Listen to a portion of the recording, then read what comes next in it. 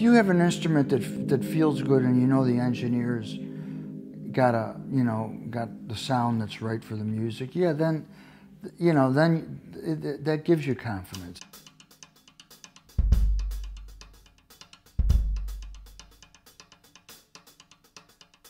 For the past 3 years, I've been going to Japan and meeting with the research and development guys at Yamaha, and we've been comparing different plies of birch to sort of bring up to date the new recording customs.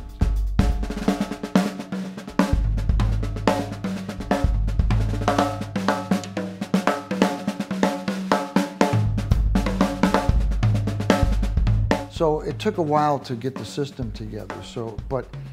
And then when we finally got it together, they'd bring in different things to try out, and I'd just tell them what I thought.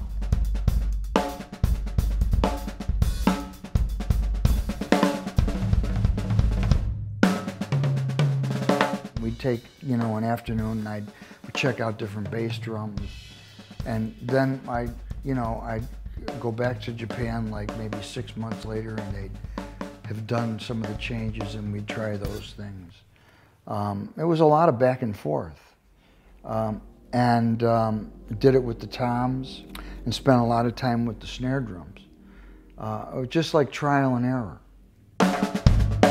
Yeah, so we found out that a 6-ply shell seemed to have more bottom than well, I think the other one was an 8-ply. It seemed to open the drums up. I wanted to work on the bass drum and the snare drum. And that's what we did. Everything's like a step up. I mean, they still feel like the recording custom, but it's like when you take them out of the box, it's like it's not like they feel new. They feel, comfortable.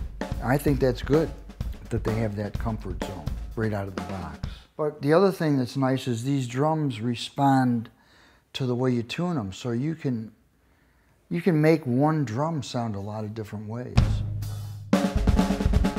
Well, that's where they got me with the weighted lugs, but I'm willing to accept that because it sounds better.